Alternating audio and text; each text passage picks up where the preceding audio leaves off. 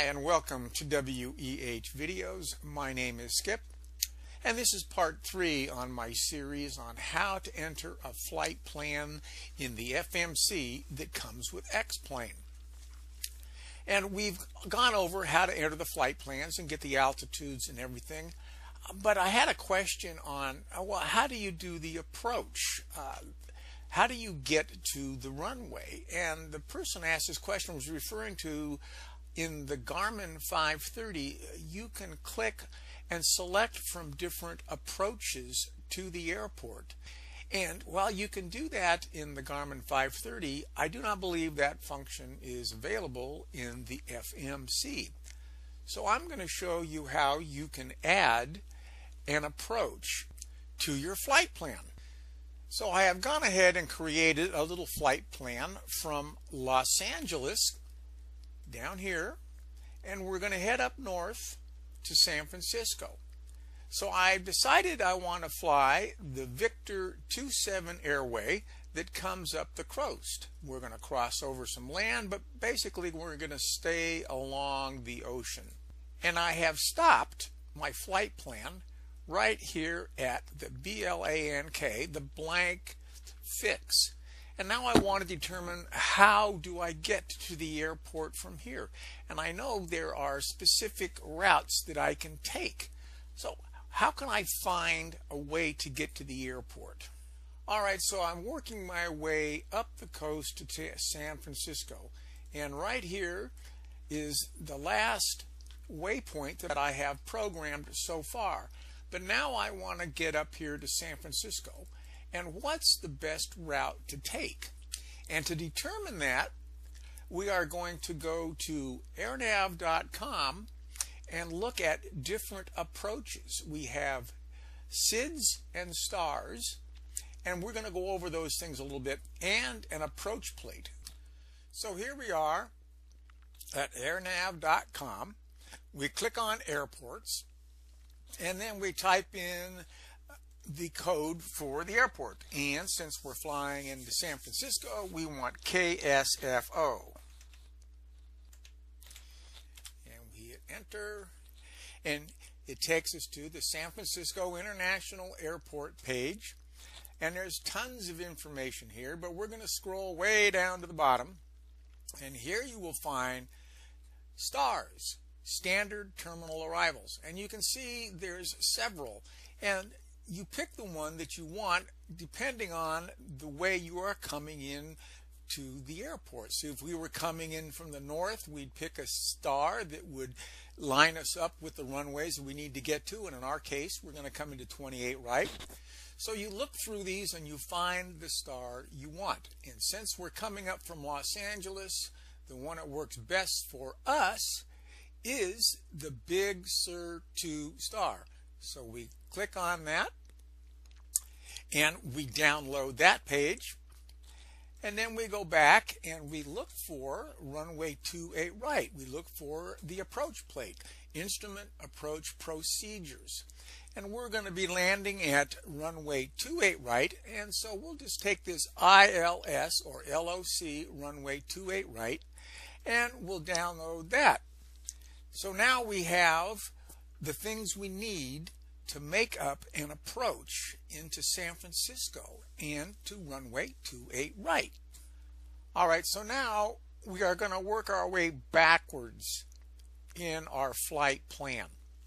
So we're going to start with the approach plate for runway 28 right at San Francisco. Here's the airport, and this is the course we are going to be flying, which it says here we are going to fly on a heading of 283 down to the runway. Now we have some fixes along the way. We have the Dumba intersection, which is the initial approach fix. We also have Seepin, and down here we have Axmule. So these are fixes that we want to put into our flight plan. Now this is a top-down view of our approach into San Francisco.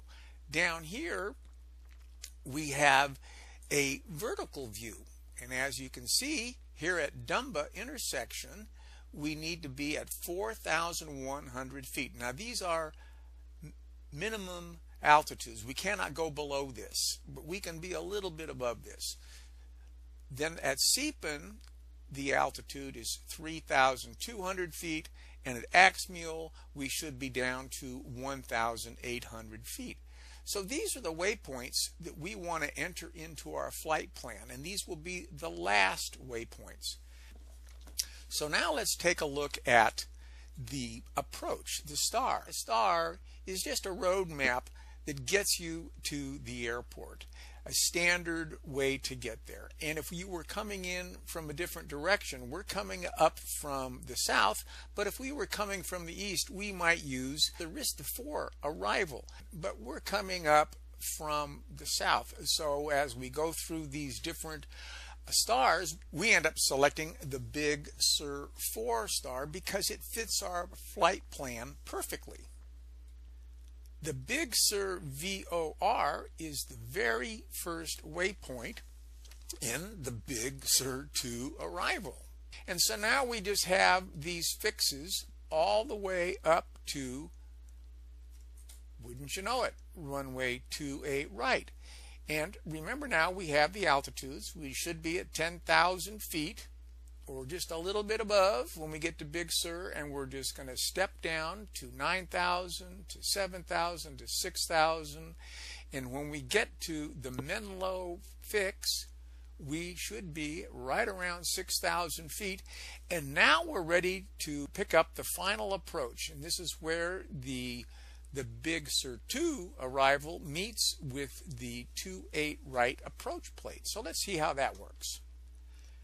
All right, so now we're back to the approach plate, and here's the route we have been flying on our approach, our star, and we're getting to our last waypoint or fix, which is Menlo. And notice that Menlo is an IAF, an initial approach fix for runway 28 right.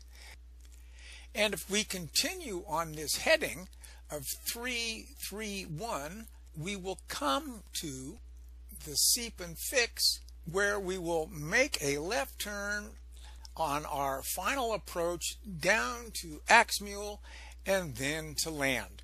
And so those are the waypoints that we are going to enter, and this is how you can get down to the runway, adding an approach to your flight plan. So here's the flight plan we ended up with. We started out at Los Angeles, and we entered in our fixes and our VORs, and we got up to blank, and from blank we entered our first waypoint in our approach, our star, and we worked our way up to the first waypoint in the approach plate, and finally to Axmule and down to the runway. So we have entered these into our flight simulators, FMC, and now we're ready to fly. But before we end, there's a couple of things I want to discuss about skyvector.com and selecting altitudes.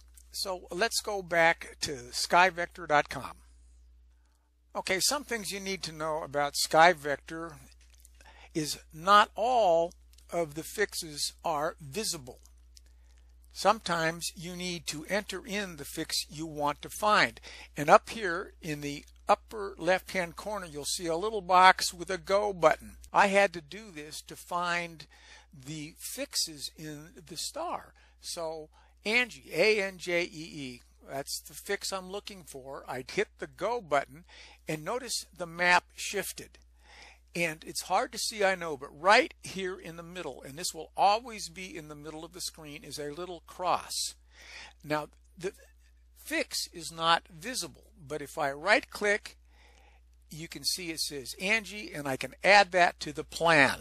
And I had to do this for every fix in the approach. So we go to Skunk. That's our next fix. Again, here's the little cursor. I don't see the fix anywhere. I right click, there is Skunk. I add that to the plan. I had to do the same thing for Menlo, which is right here.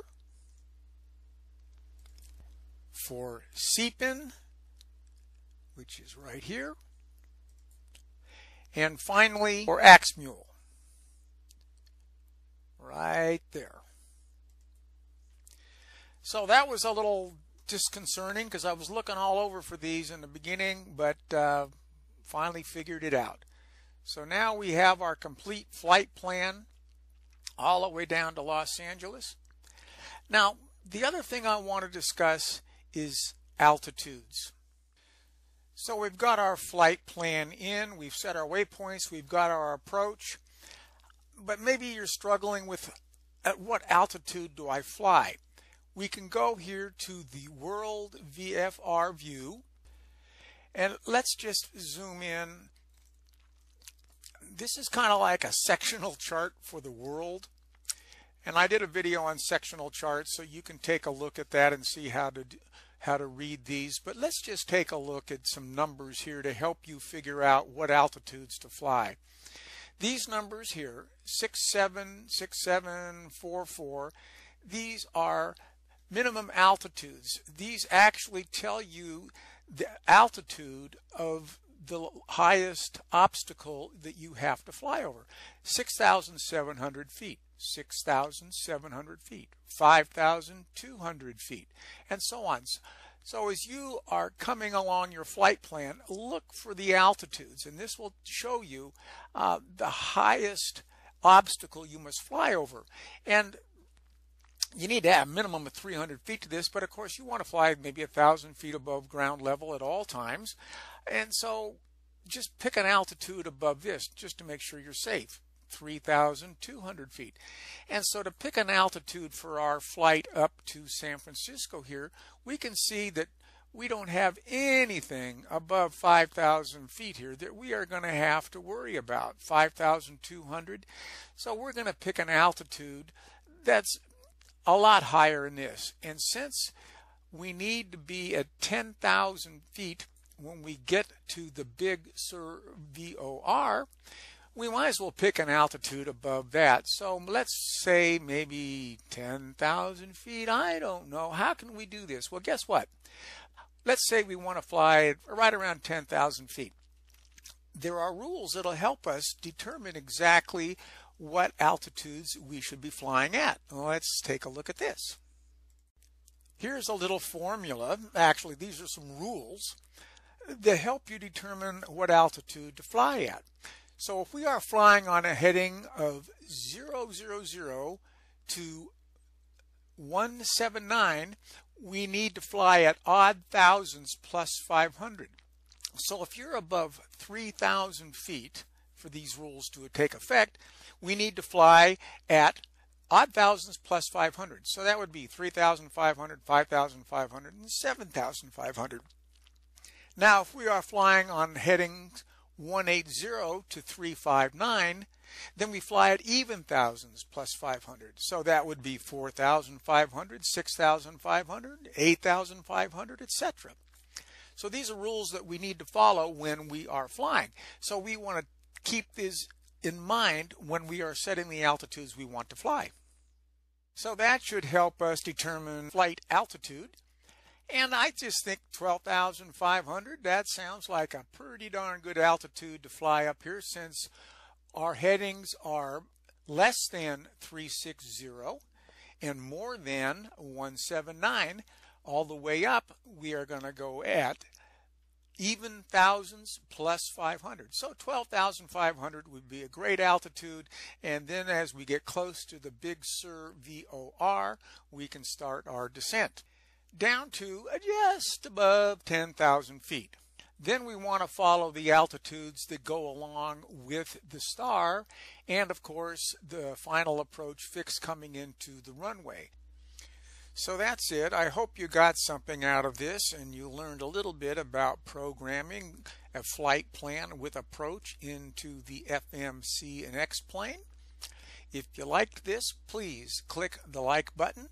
If you would like to send me a message or leave a comment, that would be great.